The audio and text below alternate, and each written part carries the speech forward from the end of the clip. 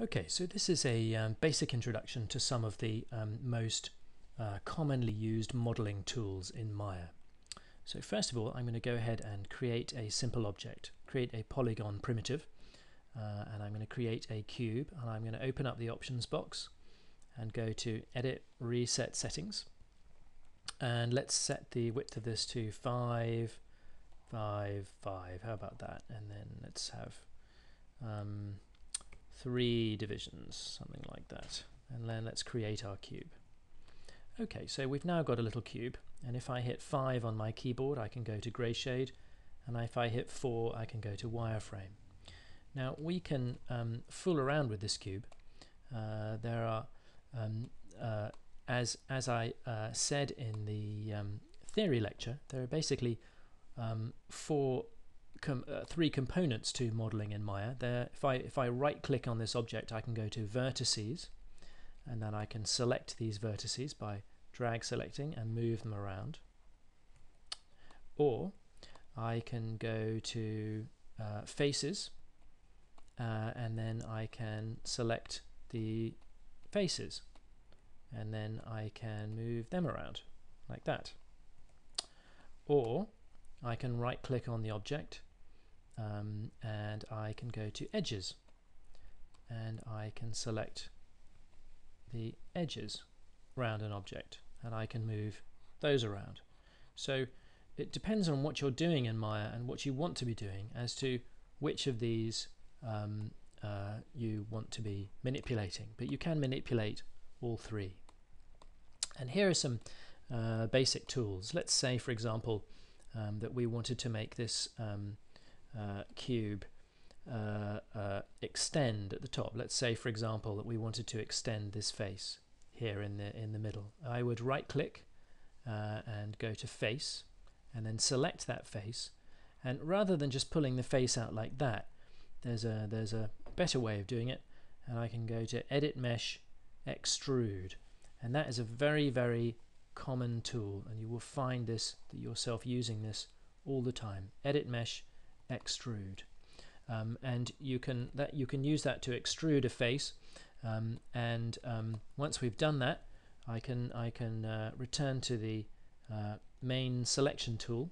Then I can select that face again, and I can go back to Edit Mesh, Extrude, and now I can scale these faces in if I want, like that. And if I want to check on those inputs to make sure that they're the same, I can check them in the menu here. Let's say I want to keep these exactly the same, so it's an exact square. I can just adjust those there, and then if I want to, I can extrude that again. I'm just going to go back to the main selection menu to leave that extrusion, and then select that face, Edit Mesh, Extrude, and I can now extrude it out again. So you can do an awful lot with an object. I know this is a slightly peculiar thing that I'm creating here, but you can do a great deal by just using Edit Mesh, Extrude to create large and complicated objects.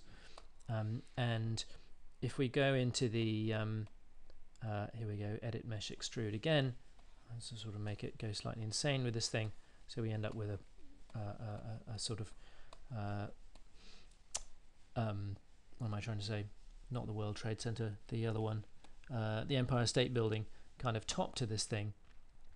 And you can sort of carry on going on with this indefinitely. And if I go into the window menu and go to the outliner, I can see we still just have one object there. It's just polycube 1.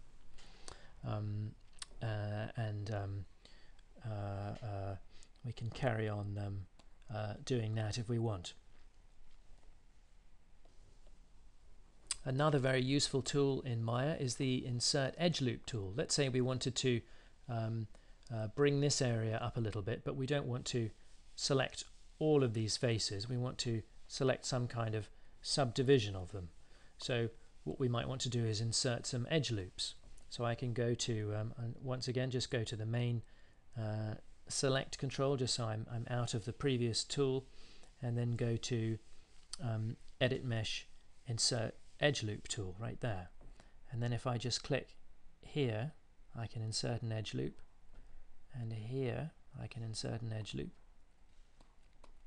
and here I can insert an edge loop, and there I can insert an edge loop. And now I can go to, say, these faces here. Whoops, I hadn't actually left that tool, so let me get out of that tool and then go back to selecting faces. Shift select these faces here,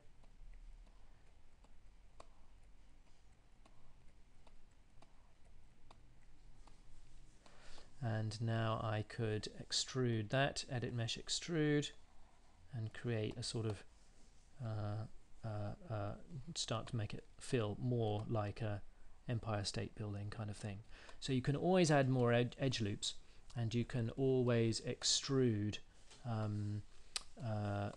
from the existing objects. Now you don't want to over complicate things. The more you add edge loops, the more you will tend to complicate your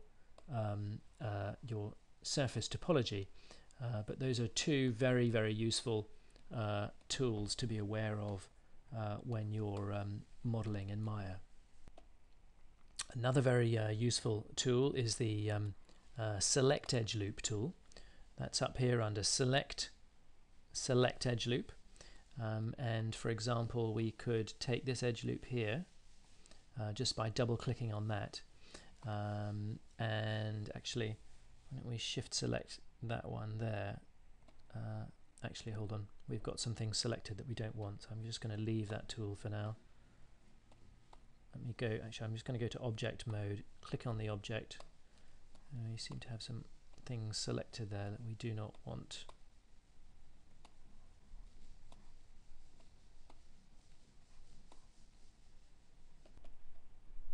Okay, so I've deselected those. I don't know how those got selected by mistake, but here's another useful tool.